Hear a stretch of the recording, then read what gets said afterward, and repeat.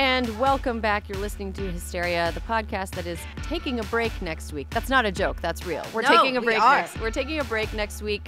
We rarely take breaks. We work fairly constantly forever.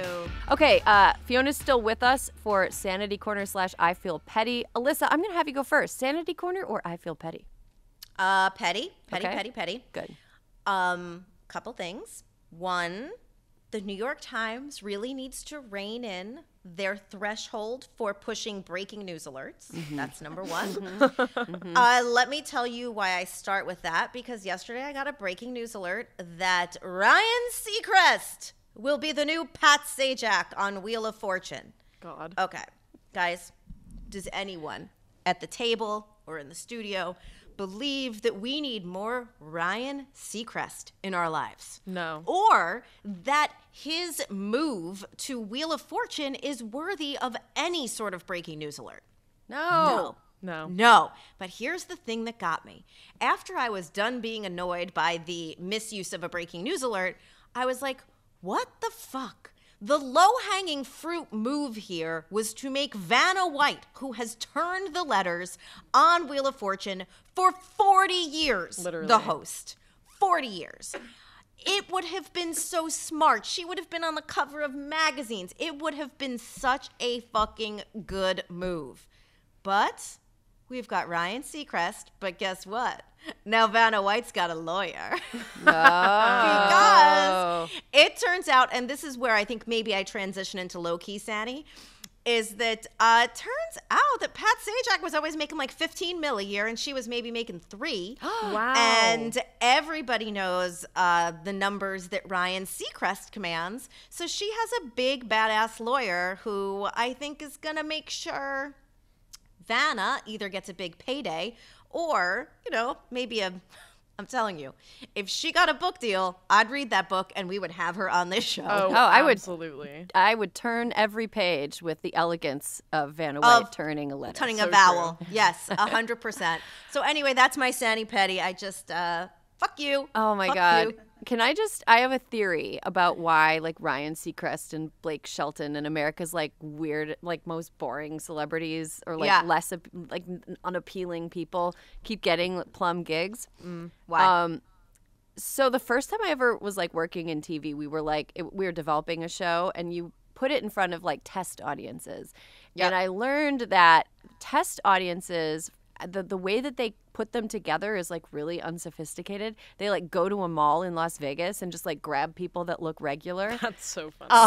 So like political focus groups, same model. Yeah. They just grab people that like look regular, but it's literally like a shopping mall in Las Vegas. Like they're not going to like a bookstore and they're like, oh, there's a big vegan cooking section here. We're gonna grab people from here. Nobody with like a specialized interest or like a specialized amount of knowledge or whatever. It's all just like average ass people. Yeah. So I feel like someone like Ryan Seacrest is a Las Vegas shopping mall's idea of like a cool guy. So true. You know? Perfect Yes, for normies. I agree. Yeah. I agree. Extremely palatable. Poor Vanna White, though. Like, she's not just a mannequin. No. She's a real person, and I hope she gets some real money. I know, for Yeah, real. she deserves it 100%. Spin the wheel again. Yes. Ryan. So true. All right, so You little here's bitch. yeah, I know. Here's mine.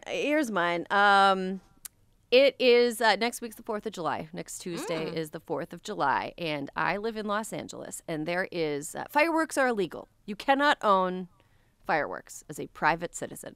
As should be the case. And yet, fucking everyone has fireworks. Like every single place I've lived in this different neighborhoods, different, completely different areas. There are fireworks going off that are just set off, just like freelance, just. And I've only been here for 5 years, but it has gotten progressively worse. There's a fireworks creep going on. Fireworks have been going off in my neighborhood for the last week. And they're going off. God. I know. And they're going off after dark. So after 8 p.m.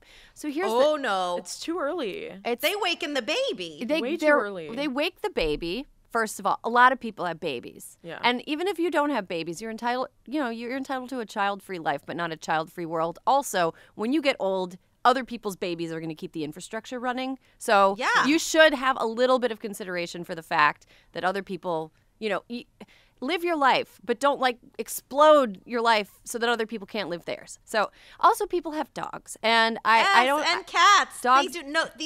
Animals do not like the sound. It's scary to them, and I think that the 4th of July, fine, we can have one holiday where people light off fireworks and stuff, but in the week up to the 4th of July, that's excessive. And if you live near other people, and those people might have pets, they might have children, or they might just be sensitive and not like loud noises, or maybe they work a shift where they have to go to bed at 6 p.m. and wake up at 4 in the morning.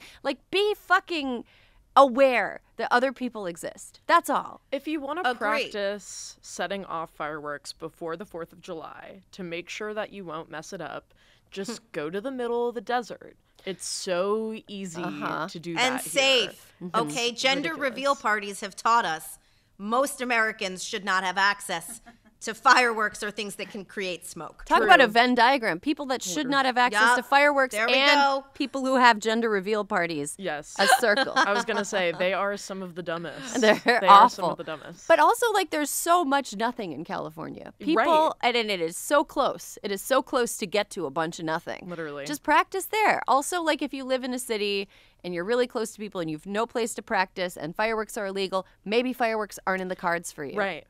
Maybe you should just accept defeat. Yeah. And let the pros do it themselves. Buy a whatever Meta Oculus headset and watch a fireworks display on there. Right. And it'll be immersive and you won't bother anybody. Because Jesus Christ, fuck off. I'm sorry, fuck off.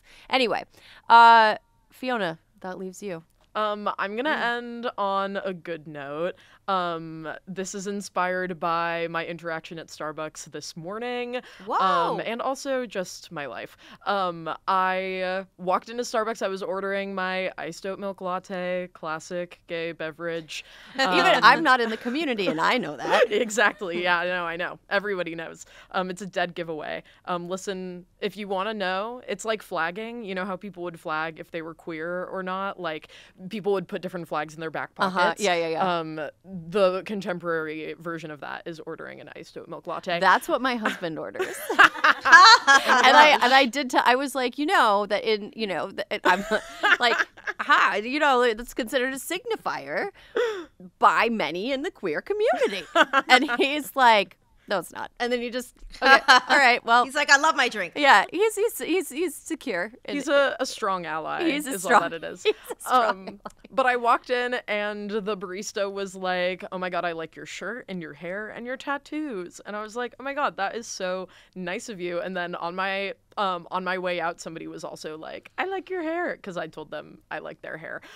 So there's that. And then also, I live in a neighborhood of LA called Frogtown. I love it over there. It's wonderful. People are always like, LA is not a walkable city. I think if you stay in your neighborhood and if you can, pick where you live, based on the walkability of a neighborhood, you can totally make that happen. I walk to coffee shops all the time. I love my baristas. There's this vegan bakery in my neighborhood called Just What I Needed, woman-owned, amazing.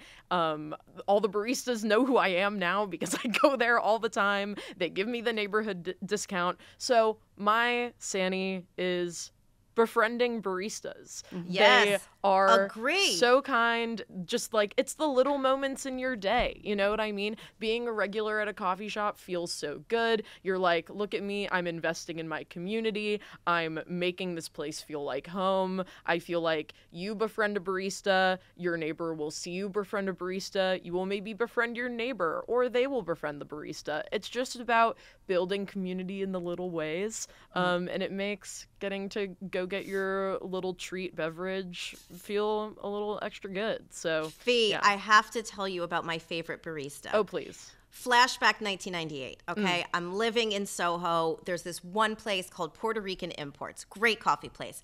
And all of my roommates and I would go there all the time. And then one day I started showing up, not at 7 o'clock, but at 10 o'clock. And Steve, as his name would be, was like, how come you're here now? And I was like, I don't have a job. Erin, it was when I quit being a secretary at Merrill Lynch. Ooh. And he started giving me free day-old corn muffins because he knew I had no money. And then the other barista, Craig, was missing. And I was like, where did Craig go? And he's like, he got his big break. He's like a cadaver on Law and Order. And to this day, when we see Craig on any episode of Law and Order, all of our old roommates text it. And we're like, fucking cheers to Craig. I love that so much. I love like being looped into the drama of the baristas too. Yes, 100%. Like, Tell me everything. It's amazing. So we were talking about the ultimatum on this show. There's a coffee shop really close to the office that I go to all the time. Every single barista is gay.